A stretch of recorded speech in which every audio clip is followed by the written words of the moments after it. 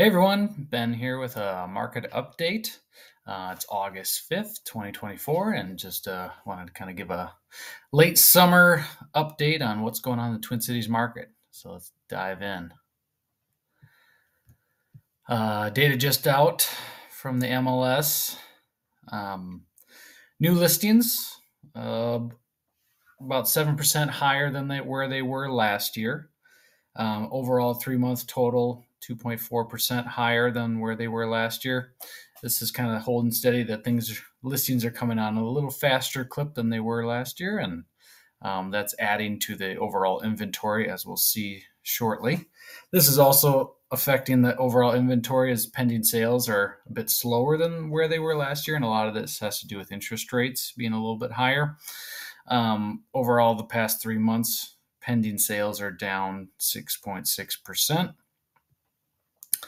And that has led to a inventory of homes being quite a bit higher than previous year, up almost 12% from a year ago, and the 3-month average is almost 16% more homes on the market. So that's definitely a good thing for buyers to have more options. Days on market are a bit higher, almost 13% higher, 35 days on market till pending. You can kind of see how that's grown over the past several years, and just shows that the market has slowed quite a bit from its peak in 21, 22, when things were flying off the shelf. The housing affordability is definitely the biggest challenge for buyers right now, that with interest rates being higher, prices being higher, houses are expensive to own. So it's been a tough overall climate, even though there is a good amount of inventory. Months of supply, 2.5 months, which is 19% higher than it was last year, and you kind of see how that number June to June over the past 3 years has grown. So that just is kind of reflecting that higher inventory on the market, which is good for buyers. So that reflected in the market meter over the past several years. We can see how the seasonality has moved. We hit our peak market meter of seller's market in the end of March, and things have slowed down and ebbed towards the buyer's market range. Anything 4 and under is definitely in that stronger buyer's market. So that's just showing that the peak selling time is over, and now it's kind of entering this. Buyers have a little bit more leverage in the market, heading into the fall and winter. And just for comparison, end of July this year, about 4. End of July last year, where is it?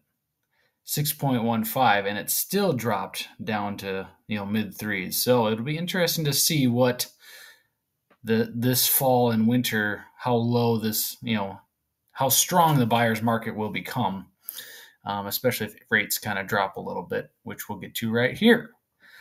Yeah, we definitely have seen some economic news pop out with unemployment going up, and the markets have definitely had a big sell-off, and that has dropped off the bond market, the 10-year bond, and that's helped lower the interest rates, because they want to have money to be a little bit easier to borrow to compensate for that. So yeah, you can kind of see even just over the past couple months, they're always hovering around 7, and now it's heading into the mid 6 range, and kind of we'll keep an eye on the Fed to see if they make any moves regarding the Fed interest rate, which the speculated September would be an official rate drop, but we're already starting to see the market move in that direction. So overall, buyers are having a lot more inventory to pick from if they can stomach a little higher interest rate. But interest rates are coming to be a little bit more attractive now, so you might start to see a little bit more buyer energy into the market.